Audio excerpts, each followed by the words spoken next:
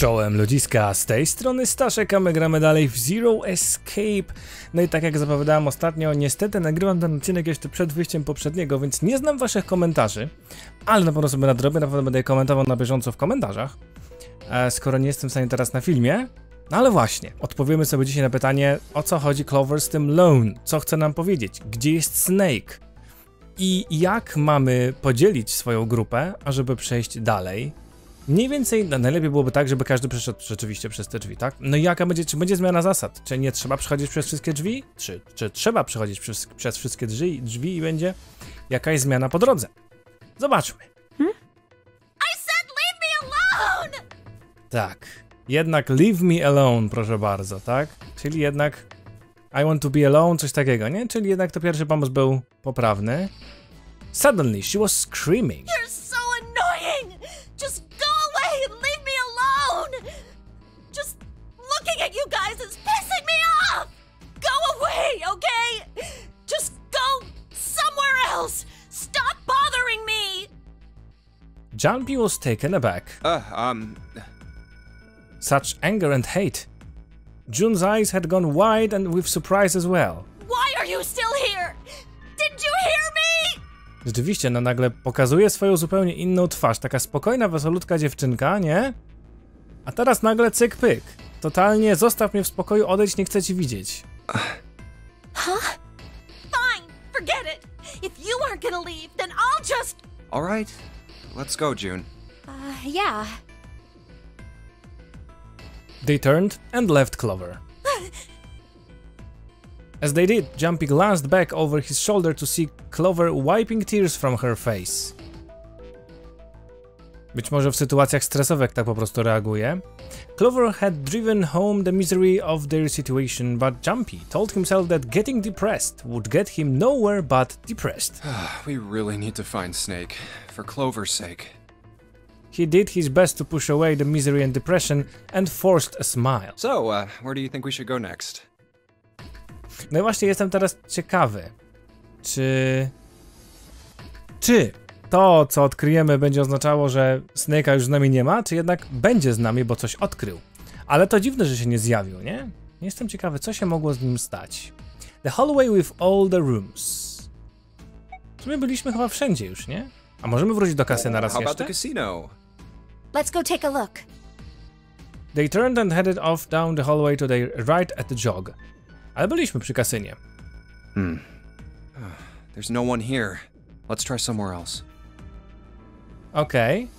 A teraz ciekawe, teraz nikogo nie było, ale dziwne, że dalej było to aktywne. The hallway with all the rooms. Let's go back downstairs and check out that hallway with all the doors. Together they run down the stairs. Oh, it's Ace. Ahead of them, farther down the hallway, they spotted Ace. Hey, Snake! Where are you? Answer me if you're there! What should Jumpy do? Oczywiście run to Ace. Let's go. With June in tow, Jumpy jogged up to Ace. Hearing their footsteps, he turned to greet them. Ah, hello there. The General Kenobi. Snake is... well, that's obvious, isn't it? I assume you haven't found him yet? Yeah, doesn't seem like you're having any luck either. I really wonder where he could have gone. Well, wherever he's disappeared to, we must find him as quickly as we can. For Clover's sake. Right. June's face looked kinda enraptured. By the way, do you think Clover and Snake are really siblings? Why would you say that? Why would you say that?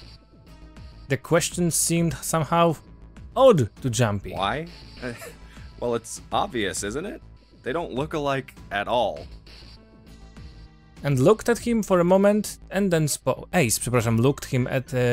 jeszcze raz. Ace looked at him for a moment and then spoke. Yes, you know, now that you mention it, they don't.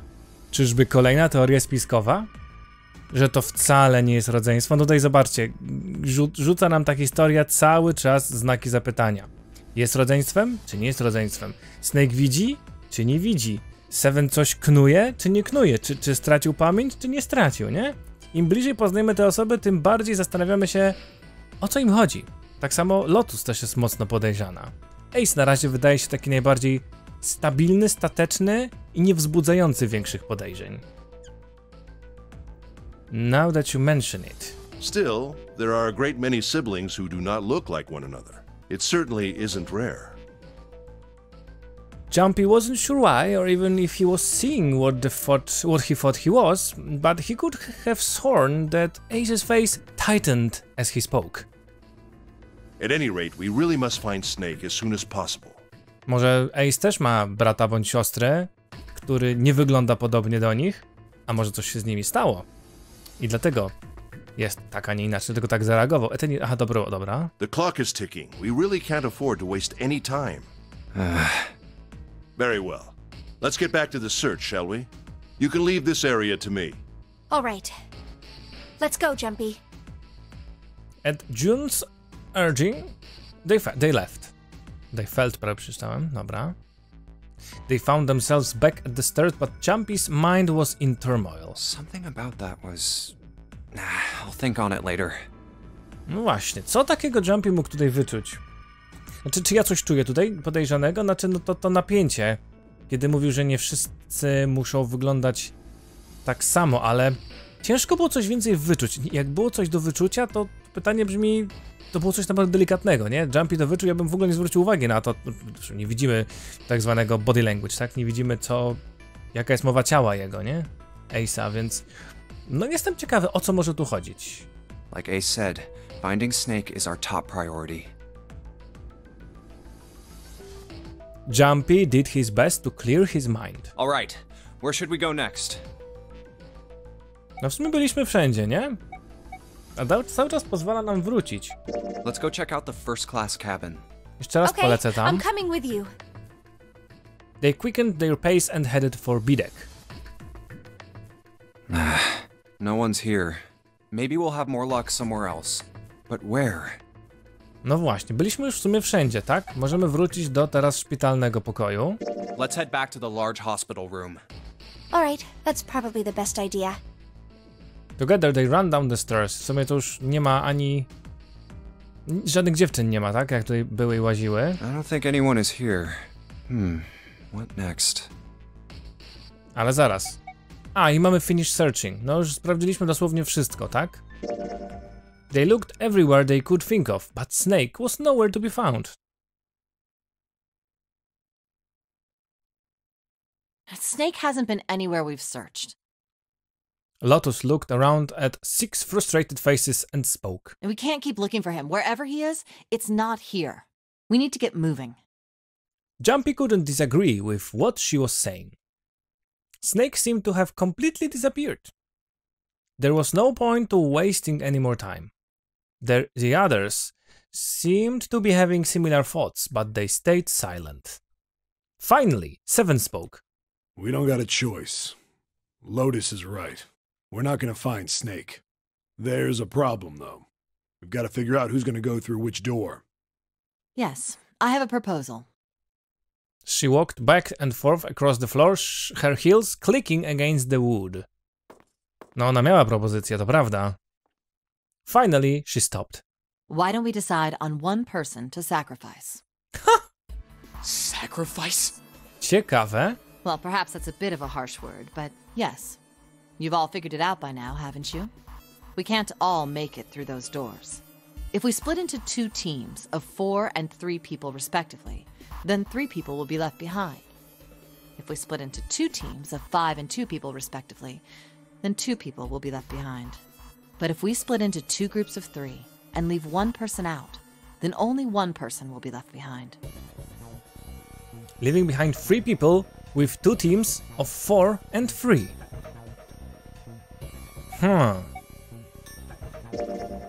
Jumpy wasn't quite sure that was true. Wait a minute. 2 people get left behind if we split into 5 and 2.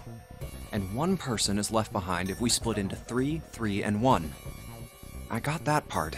You can't go through the numbered doors with any less than 3 people. But if we split into 4 and 3, then why do 3 people have to be left behind? Just run the numbers.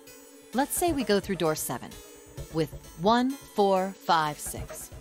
Who's left over? That would be 3, 7, 8. What's the digital root for that?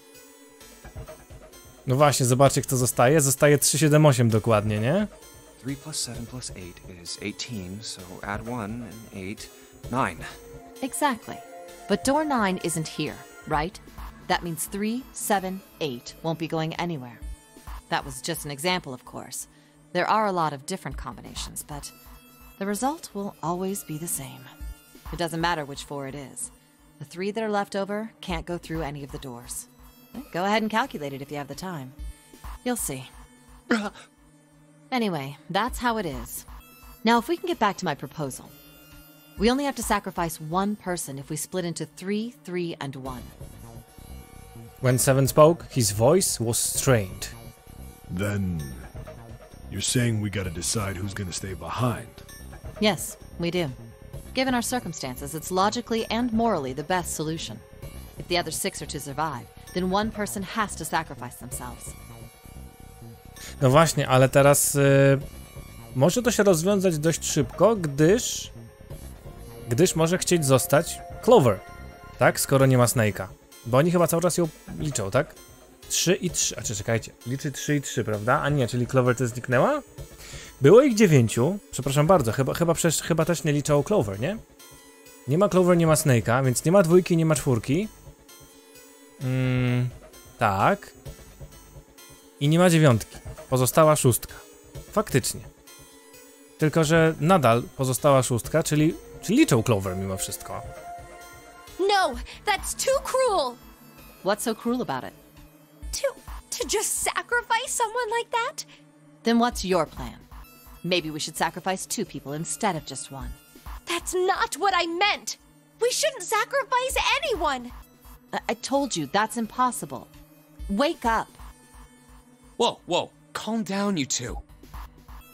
Santa stepped between Lotus and Jun. Look, what Lotus is trying to say is, you should aim to bring the greatest amount of happiness to the greatest amount of people, right? Exactly. That's how democracy works. Huh. And for that reason, I think the only fair way to decide who will be sacrificed is through a vote. What do you think? Kurczę, to troszkę taki danganik, nie? No, that's terrible. I'm not asking you. Shut up. What about you, Santa? Me? Well, I agree, I guess. All right, that's 1 vote for. Counting mine, that's 2. 7. I can't say I agree with you, but we don't exactly have a choice. If we don't do something, we're all gonna die. To prawda, znaczy możemy jeszcze liczyć na to, że wróci 4 i wróci 2, tak? Czyli Ace albo Clover, bo ewidentnie jej nie liczą, tak? Jeszcze raz szybko w głowie sprawdziłem, no to faktycznie, znaczy, chodzi o to, że mamy zrobić 3, 3 i 1, to jest 7 osób, więc tak naprawdę liczą Clover, ale czy ona w ogóle nie będzie chciała? No właśnie, ona zaraz będzie wszystkich przepytywać, więc pytanie, czy w ogóle to jest, ja nawet tutaj nie widzę, pytanie, czy Clover w ogóle jest tutaj obecna. Oh, glad to see you get it. If I can get one more vote, then it's decided. What about you, Clover? No właśnie. Clover had moved away from the group and was sitting on one of the beds. Her whole body drooped. Jumpy didn't know if she'd even heard Lotus's proposal. Hey, Clover. Lotus walked over to Clover and gently laid a hand on her shoulder. Your brother has to be behind one of the numbered doors. We've searched everywhere, but we didn't find him. Doesn't that mean he has to have gone through one of them somehow? Ale jak mógłby przejść sam? Skoro... Kurczę, w sumie nie zastanawiałem się nad taką opcją. Czy on można... Wydała mi się tak abstrakcyjna, że on przeszedł przez któreś z tych drzwi, a może przeszedł przez te, które nie mają liczby na sobie narysowanej. Clover slowly lifted her face. Let's go look for him together, okay? If we sacrifice one person, then we can go look for him.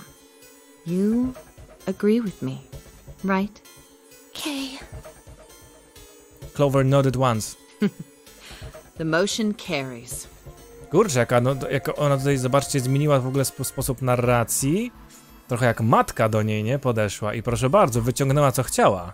Potrafi manipulować ludźmi, skubana. Lotus spun around and walked toward Jumpy. Now, let's start a vote to... That won't be necessary. O, Ace chce się poświęcić? Ace had barely spoken for Lotus's entire speech, and everyone jumped a little. 6 pairs of eyes turned to look at him. He didn't seem to notice, or even care. I will stay. That should solve our problem, yes? Simulator. Ace, what are you saying? No, you can't do that. That won't solve anything. June's voice shook, and she looked around desperately for someone to agree with her. As Ace simply looked at her. June, I'm afraid you may have misunderstood me. I said I would stay, but I never said I would sacrifice myself. Huh? I trust you. Each and every one of you. I believe you'll come back for me. Whoa, whoa, whoa. There's optimistic, and then there's just nuts. Those doors only go one way. You go in, you don't come out. If we go through them. You won't be able to return, correct? Yeah. True, but that will not be the case once you've escaped from the ship. What? Please, I beg you. Once you've escaped, come back and rescue me. Ideally, within the time limit Zero has given us. No, that's ridiculous. There's no way we could get back in time. Finally, Jumpy could hold his tongue no longer. We've only got 5 hours left. We don't even know where the hell we are. How on earth are we gonna find someone to come and rescue you? Then, perhaps you would prefer to stay instead of me? Or perhaps you would be willing to leave June behind? Ace's voice was dignified and without a hint of cruelty or malice. Jumpy had no rebuttal. You see, there's no other choice. Then I see we've come to our conclusion. Go on. Don't worry yourselves about me. Go, quickly. Jumpy stood frozen by indecision, unable to move. Najgorsze jest w sumie to, że jeżeli Ace zostanie i Snake'a już nie ma, albo coś się, albo może jeszcze będzie, ale no na razie nie wiemy co z nim, to brakuje mi, znaczy odpadają w sumie tacy, bym powiedział, osobowości liderzy, o, może tak. Ace wyglądał mi takiego właśnie osobowość z taką, no, jak to się mówi ładnie? Osobowość liderską chciałem powiedzieć, ale to nie wiem, czy to brzmi dobrze. Po prostu wydaje mi się takim liderem. Snake wydawał się też inteligentnym gościem, też pasował mi na lidera grupy. Natomiast pozostała część to jest taka dość chaotyczna. Ja bym za żadne skarby nie chciał, żeby Lotus dowodziła ekipą. Mimo, że jej plan, no właśnie, pomijając fakt tego, że wykluczamy jedną osobę, ale no miał rację, to był sensowny, tak? Albo jedna osoba, albo co? Albo dwie? Albo wszyscy? Zaczyna się. June bit her lip so hard that Jumpy feared she would break the skin. Santa stood against a wall, calm and aloof. Seven tore his beanie from his head and turned it over anxiously in his hands. Only Clover stared at Ace with an expression Jumpy was unable to decipher. Lotus's attitude, however, was different from the others. Good. Let's accept his kind offer then. No, ona jest taka, powiedziałbym, że taka zimna sucz. She smiled, her eyes bright. Ace answered with a smile of his own. Good. I think this is the best for me. Perhaps I'll be able to take a nap. It may be my age, but I get tired so easily these days. As he spoke, Ace lowered himself down to the floor next to one of the beds.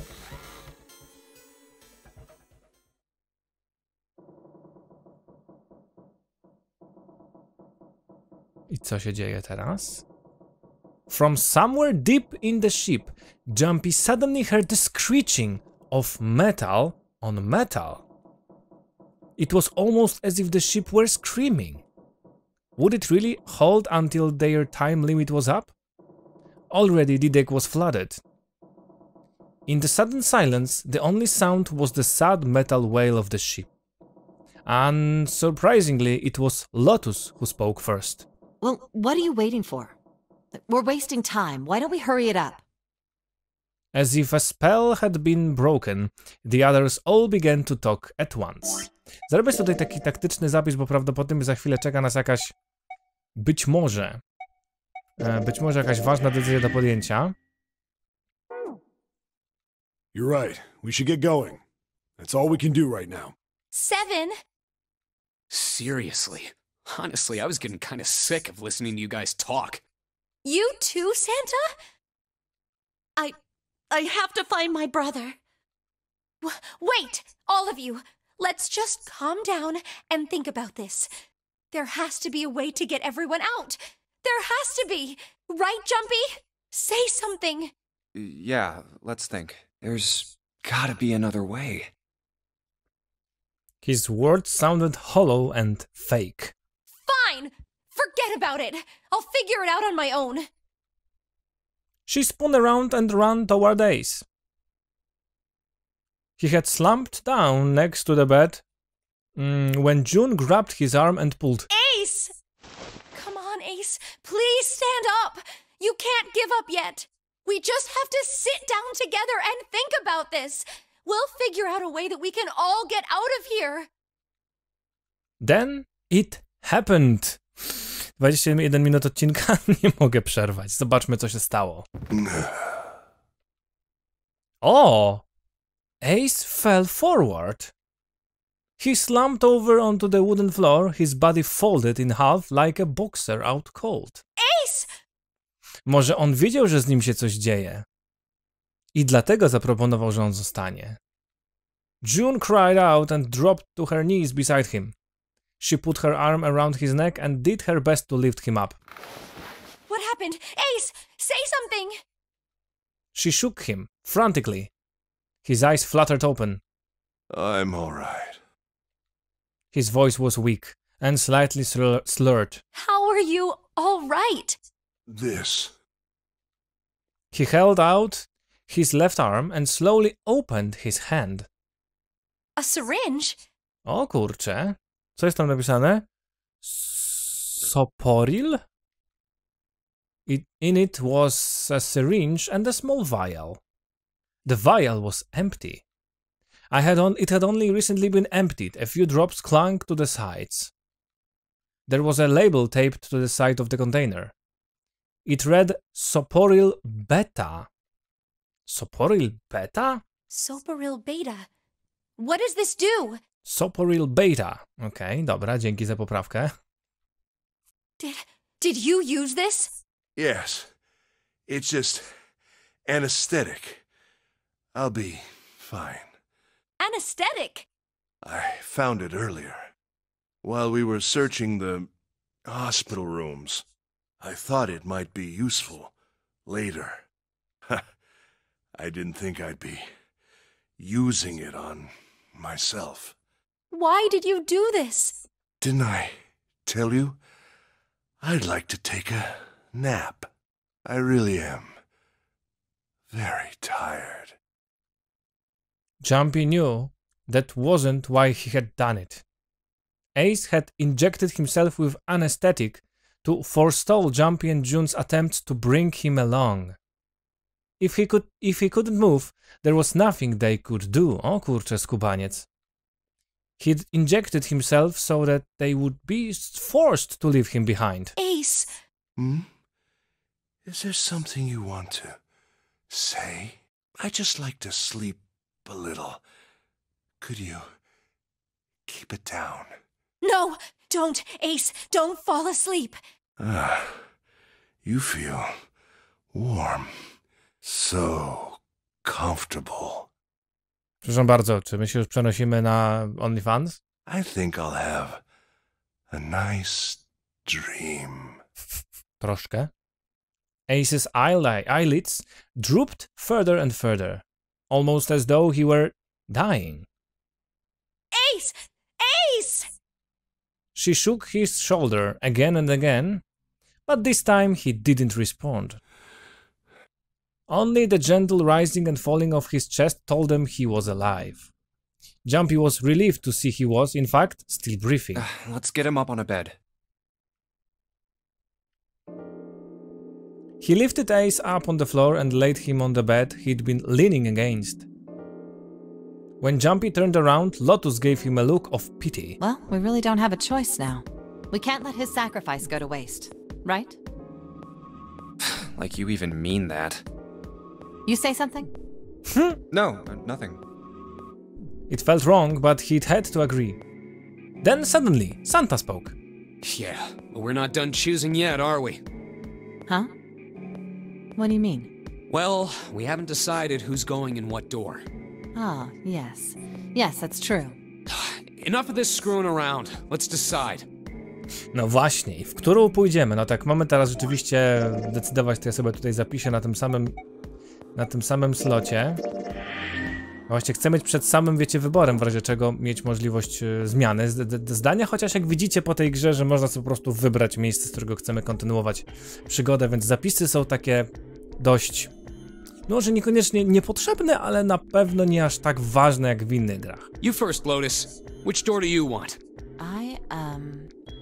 I want door number 8. It's the same number as my bracelet number.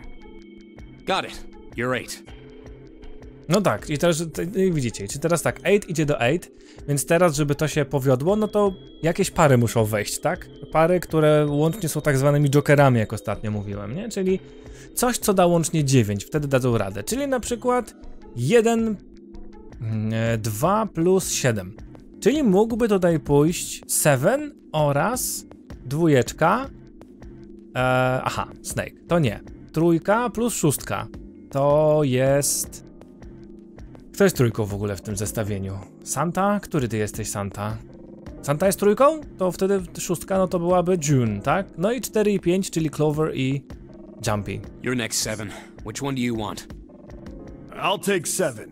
I can't get along with that old lady. What? What did you just say? Her face distorted by rage, Lotus took a step towards 7. He threw up his hands and made a face like a child caught with his hand in the cookie jar. Who, me? I didn't say nothing. Oh, you're gonna get it next time. She shot him a glare that would have melted steel, then turned and stalked off. Alright, who's next? Santa's gaze moved across the 3 people left. Finally, they stopped on Jumpy. Junpei, which door do you want? At last. Jumpy's mind was already made up. No właśnie, czy chcemy trójkę, czy chcemy 7, czy chcemy 8? Jak sami widzicie, nie do końca jakby mamy... Nie do końca jestem w stanie wam oddać ten wybór tym razem, bo no taki mamy środek odcinka w sumie, tak? Więc nie ma innej opcji. Natomiast wiemy, że 7 idzie 7. Przynajmniej na razie ma pójść. Może się to wszystko pozmieniać. 8 idzie Sucz. Prawda? No i mamy jeszcze 3. Nie wiadomo, które drzwi doprowadzą nas do którego drzewka tam, tak? Nie? Więc to pytanie brzmi, przez które byśmy chcieli przejść, tak? Ale ja myślę, że też bliska jest mi 8. Ja bym poszedł w kierunku Suczy. Tylko jeżeli ja będę chciał tam pójść, to do mnie, do 5 musiałaby dołączyć siostrzyczka. Czyli Clover. Co w sumie nie jest głupie. Idę z 2 laskami. Znowu nie idę z June, ale idę z 2 ciekawymi laskami. Jedna jest sukowata i jestem ciekawy, co się kryje pod tą powłoką sukowatości. I mamy też siostrzyczkę, która szuka brata. Tak? Więc ja bym wybrał 8. I think I'm gonna go with door 8. Okay, 8 it is. Yeah. Alright then, that means June's gotta go through 7. Znaczy wiecie co, też byłoby to ciekawe, ponieważ to byłoby na tyle interesujące, bo nikt nie wybrał 3. Gdybym wybrał 3, to trochę bym zamieszał. Oni musieliby zrobić roszadę, bo nie bylibyśmy w stanie przejść przez drzwi przez 3 drzwi, 3 pary drzwi. I to jest dla mnie ciekawa rzecz do sprawdzenia, jak oni by zareagowali na to, nie?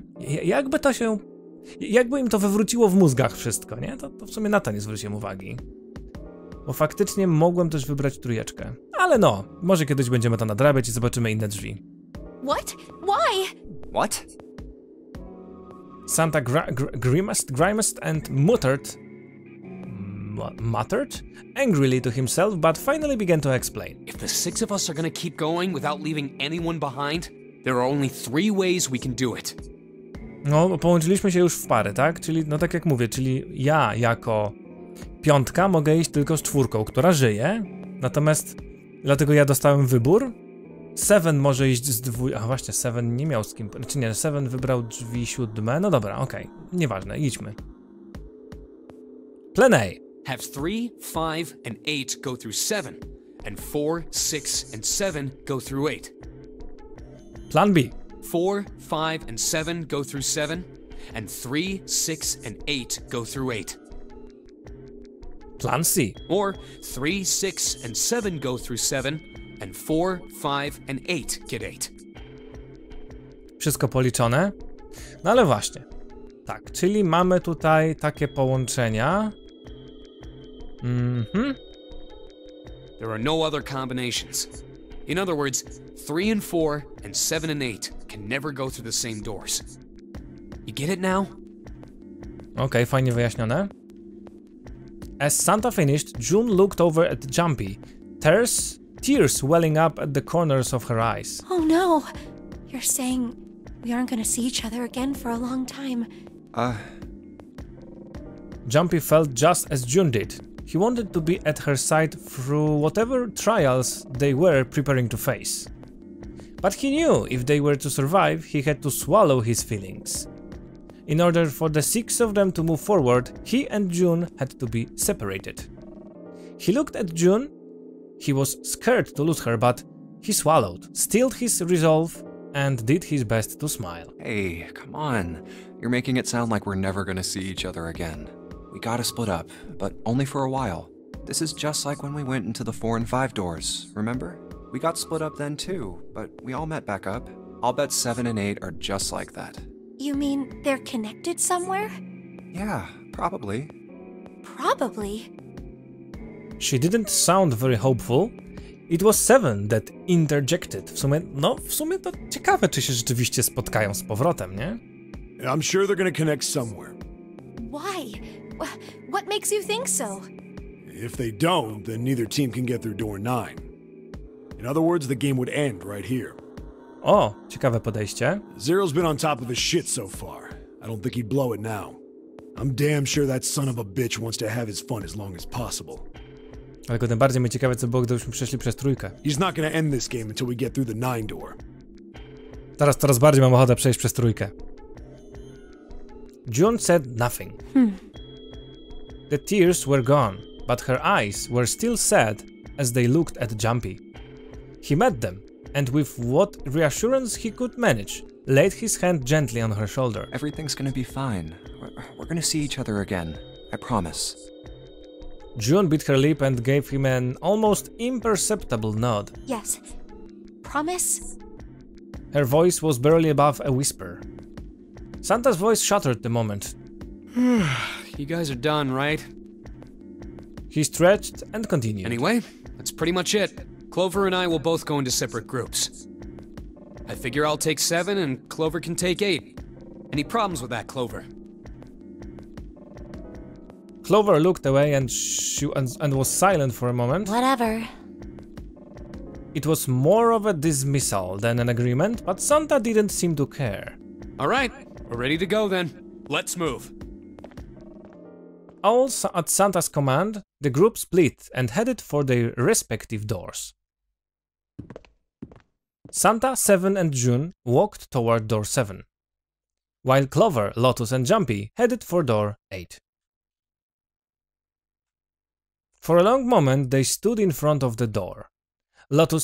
Then Lotus laid her hand against her chest and turned to Jumpy and Clover. Are you ready? Yeah. Okay. Then shall we go?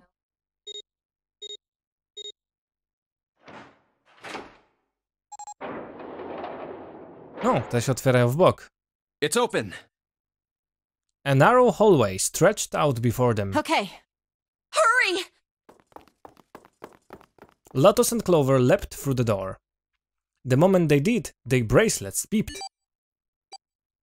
The detonators in their bracelets had been activated. Jumpy stepped forward to follow them. But as he was about to step over the threshold, he stopped. He looked to his left, toward door 7.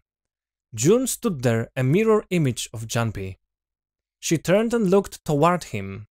Their eyes met. June. Jumpy. Aw. They nodded.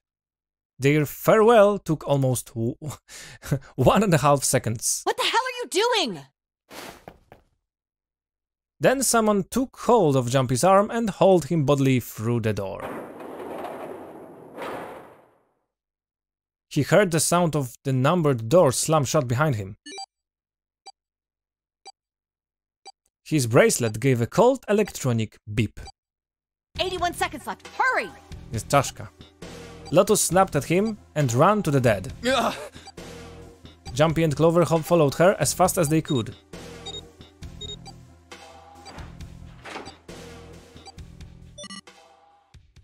Czaszka znika. It stopped. With a shaking hand, she wiped a few beds of sweat from her forehead. Clover, however, was calm, aloof perhaps. Pointless. She muttered to herself without emotion and began to walk down the hallway, leaving behind a confused Jumpy and Lotus. Lotus watched the girls receding back with a mix of frustration and curiosity. What an unpleasant girl. I bet she's not very popular with the boys. Her sarcasm seemed a little more biting than was perhaps necessary, but she sighed and started after the younger girl. Maybe pairing these two together was a mistake. Too late now. I better catch up to them. After taking a moment to catch his breath, Jumpy followed. No dobra, ale przy tej ścieżce przynajmniej jesteśmy w stanie poznać kolejne dwie osoby. Dlatego nie wybrałem po raz kolejny ścieżki z Sevenem. Jeżeli w ogóle byśmy byli tak połączeni, nie? The hallway made a number of turns before at last coming to a dead end. There's a door on the left, though. For a few minutes, they stood in front of the door, examining it. Above the door was a plate with the word laboratory engraved on it. A laboratory? Laboratory. Okej, nie laboratory, laboratory. Okej, oni tam te O zjadają. Oh, that doesn't sound very pleasant. I don't like the look of this place. Me either, but there aren't any other doors. It's not like we have a lot of choices. Junpei. Huh? Please, you first. Jumpy suspected her politeness was motivated by something other than respect. Fine. Jumpy muttered to himself and pushed open the iron door. Laboratorium. Być może kolejny escape room.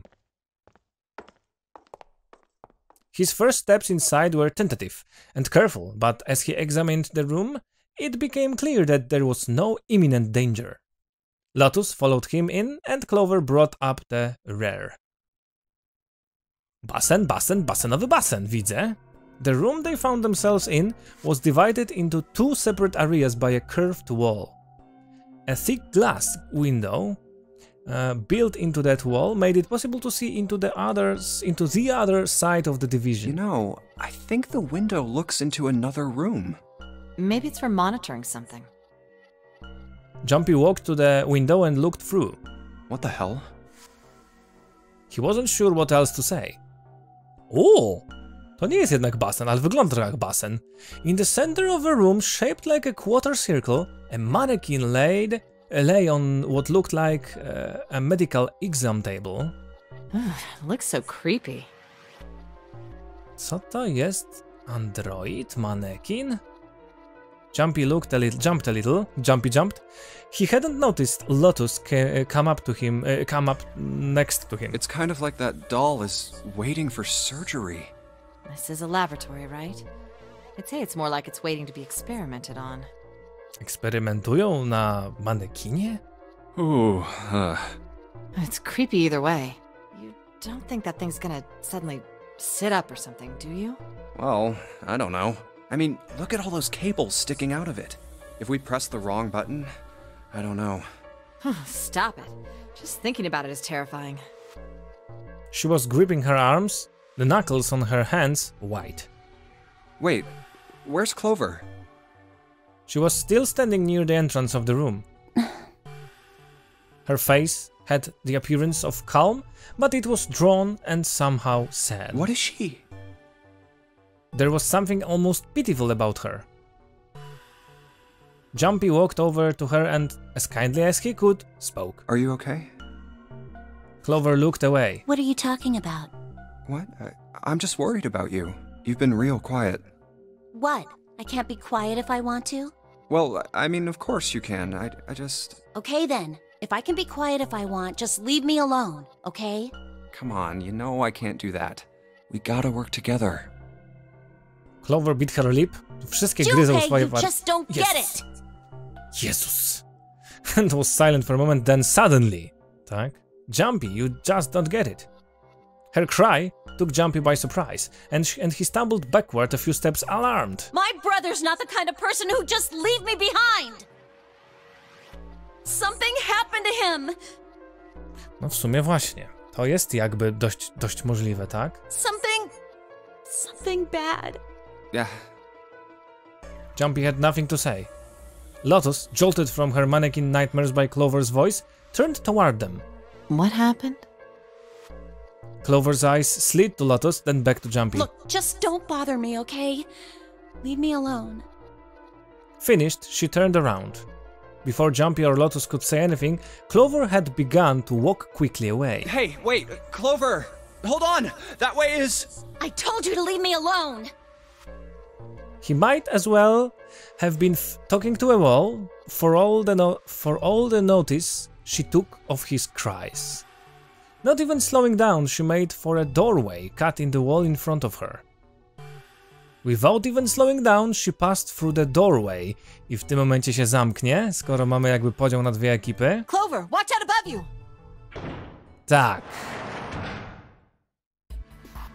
Micro medium blastik. And without warning, an iron gate fell from the ceiling like a portcullis.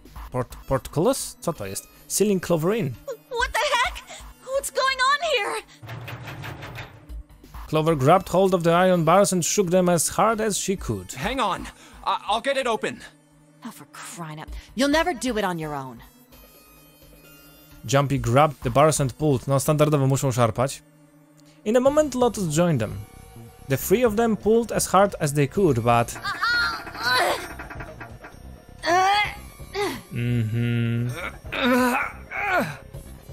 Damn it! It's not moving.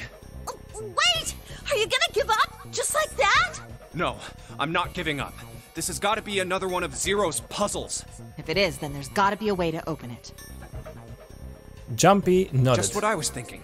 Now all we gotta do is find it. Lotus and I can look around out here. Clover, you're gonna have to see if you can find anything in there. Oh, yes, I'm on it.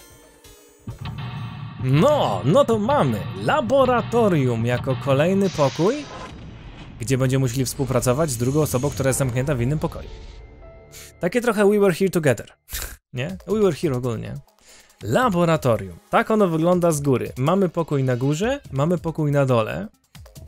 No właśnie, wygląda dość ciekawie. No dobra, no to zacznijmy się rozglądać. Jumpy! Do something, please! Dobra. A window made of really thick glass. I don't even think a bullet could break in. Could break it, tak? No dobra, rozejrzyjmy się zatem. Czy mogę lewo, prawo? Dobra, tymi bumperami. These lockers are a little larger than the ones on top. Let's see if there is anything useful in here. And no, nothing. Okay. O! Otworzyło się coś. Etanol, proszę bardzo. Ethanol, I wonder if this is for antisepsis. Oh, it says anhydrous ethanol. Anhydrous? Is that different from the regular ethanol? Come on, that's common knowledge. Anhydrous ethanol is a powerful cleaner. It can even erase marks left by a permanent marker. To ciekawe. Czyli może usunąć zabrudzenia. Nawet z tego, z jakiegoś markera, tak? Czyli do usuwania. They are cardboard boxes. There is some papers and stuff in them. What's in the boxes? They look quite full. As far as I can tell, it's a bunch of notes about some kind of experiments, but it's all really technical and stuff. I don't really get it. They are cardboard boxes filled with papers. Dobra, a tutaj? Nie wiadomo. A couple vertical lockers. There isn't anything useful in them. Well, I guess that's all there is. A whole bunch of steel lockers. The 9 on the right all 59 on the right all have little red lights on them. Red lights, huh? Well, can't hurt to give these babies a try. Yep, just as I thought. Locked tight, all 9 of them. I wonder if there's anything important in there. No zobaczmy, że mamy 9 po lewej, 9 po prawej. 9 otwartych, 9 zamkniętych, a mamy też komputer. This is the computer. The power isn't on. Well, there is a power button. This is a waste of time. What? I don't see a power cable. Oops, yeah, you're right, no power cable. This thing isn't even connected to a main computer though. It's got a monitor, keyboard, mouse, but that's it. Just sticking the power cable isn't going to do anything. Oh, I don't know about that. The mouse. The keyboard. This is the computer, it doesn't have any power right now, so it isn't working. The power cable, huh? Może musimy znaleźć ten kabel, ale coś tam brzmiało, jakby niekoniecznie kabel był potrzebny. Niby są jakieś kable tam. No dobra, zobaczmy, co jest z kolejnej strony. Potrzebujemy kluczyka chyba, tak? This is a keyhole. It looks like a keyhole for the activation key. I think this thing's supposed to power that machine in the other room. Well, it doesn't appear to be doing that. I wonder how we are supposed to turn it on. This is a really old type of keyboard. Jakieś przyciski, guziczki. Tu mamy jakieś coś, ale to nic ważnego. Mamy też zegar. The hands on the clock have stopped moving. The clock may stop, but time goes on. No time to screw around. We need to figure out a way out of here. No dobra, tu coś leży? There is a lot of stuff here. I don't know we could use any of these. Well, I can say for sure that I don't know how to use at least one of these things. I do know, przepraszam, I don't know. Which one? The one on top. I think it's a power cable. The power cable, huh? I'll take that. No dobra. Three-pronged power cable. No takie właśnie mają wtyczki w Ameryce. This is definitely a power cable. Do you remember if we ran into anything that didn't have power? Tak. No niesamowite, ale wiemy. And stand for various pieces of equipment. Some of them might be useful. Tylko niestety wygląda, że naraz nie wiemy, czy jakiegoś potrzebujemy innego. There are two levers here. Do you think they activate something? Well, why don't you move one? Alright, I'll give it a try. Nope. Doesn't look like anything's happened. Nie ma zasilania, nie ma ruchu. Tutaj byliśmy. Dobra, tutaj mamy znowu coś. It looks like this door is the exit. The door on the right just goes to the laboratory. Nope, this door isn't going anywhere. No dice. It won't open. I mean, that's about as much as I expected. I don't think Zero would let us out of the room quite that easily. Zdecydowanie. This looks like the control for some kind of electric lock. The red light is on. Then it's gonna be locked. That's a green light just below it. There is, tak? Although that one isn't lit. I bet it will turn on if we can unlock it, right? Yes, but how are we going to unlock it? There is no keyhole, no card reader, and no keyboard for putting in a password. I have no idea. Coś damy radę zrobić. The control device for the electronic door lock. There is no way to input the password though. If we want to open this door, I bet we need to do something somewhere else. Hey Clover, there is a door over here too. Wait, I'll be right there. I can hear her over there. Is this door gonna... Damn it! I can't open it. Clover, what about your side? It won't work. I can't even move the knob. Tu też mam, this looks like the control for an electronic door lock. There is a red light on the display, that means it's locked. If we can get the light to turn green, then maybe we can get Clover back. Postaramy się. No właśnie, tu widzimy różne rzeczy, tu mam coś do rysowania też, zobaczcie. Is this like an examination table? There is a creepy mannequin in here, guys. There is something sticking out of the mannequin's head, like wires or something? What the hell were they doing in there? Huh? Why is she all quiet now? They were doing experiments on humans. Probably. Oh man, now she looks sad. No to ciekawe. No, ale widzimy tutaj na razie manekina, który ma podłączone jakieś te... Czy możemy założyć bardzo delikatnie, że któraś z tych osób jest jakimś androidem manekinem, czy bardziej w kierunku faktycznych eksperymentów? There is a mannequin lying on the exam table. I can't really see it very well from here, but it looks like there are a bunch of electrodes sticking out of its head. I think this thing is a monitor for whatever experiment they were running here. There is a bunch of stuff on here like resistance value and voltage. The power is off, so there is nothing on it right now. This is the monitor. There are a whole lot of cables under this table. I wonder what this is. This thing here looks like a voltmeter. Voltmeter? And is this the control for that? Gosh, there is so many dials. Why don't you try turning one of them? Nope, nothing. There is no power here, guys. I turned the dial a whole bunch, but even if I turn all the switches on, nothing happens. No wiemy już jak włączyć, tak? W razie czego. I wonder what they washed here. There are these weird colored stains all over the sink. Kolorowe plamy. It's a wash basin, more commonly known as a sink. No dobra. Tu mamy jakieś kabelki. It's a rack. There are a bunch of cables on it. Somebody cut the outer stuff of the cables and I can see the wires inside. It's a rack. There are some cables on top with copper wire exposed. I don't know what kind of table this is, but part of it is all black. There is a pen lying over here. I think someone probably used it to make the table black. Well, if they only use the pen on one part of it, there is probably something underneath all that pen. Clover, do you think you can erase it? Yeah, sure. Oh, this is a permanent marker. Jumpy, do you know how to erase ink from a permanent marker? No mamy etanol. Erase ink from a permanent marker, huh? Give me just a minute, Clover. I'll be right back. To musimy jakoś jej to przekazać. Part of the table's been colored over in black with a permanent marker. If I could find something that could get rid of that ink, I could hand it over to Clover through the bars. No właśnie. Ale nie skończyliśmy się jeszcze rozglądać. Those are the stairs I just came down. The bars and the gate are just above me. Okej, mnóstwo też leży tutaj tych rzeczy. No dobra, no to przynajmniej wiemy co trzeba zrobić. No wiemy dwie rzeczy jakie możemy zrobić, tak? Czyli weźmy etanol. Tutaj. Clover, use this ethanol. You should be able to wipe off that permanent ink with it. What am I gonna wipe with?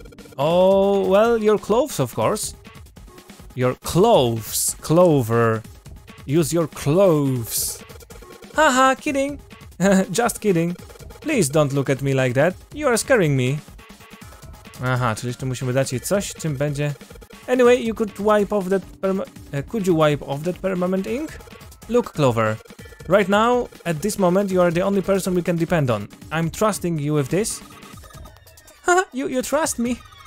I feel kinda special. No dobra, zrobiła to, czy nie zrobiła tego? Chyba zrobiła to. O, nie chciałem tego widzieć, ale dobra, idziemy środkowym przejściem, jak widzicie. Czyli być może, zobaczcie, po tym escape roomie, a widzicie, no taka jest ścieżka, po tym escape roomie chyba spotkamy się już z resztą. Mamy, jak widzicie, ścieżkę, która prowadziła do innej ścieżki też, nie? Będziemy to może badać, bo to w sumie jest ciekawe. Ale właśnie, mam 54 minutę. I have to get Clover out of here now. Więc myślę, że kabelek włożymy sobie już w kolejnym odcinku, tak? Wiemy, że musimy ten kabel użyć na komputerze.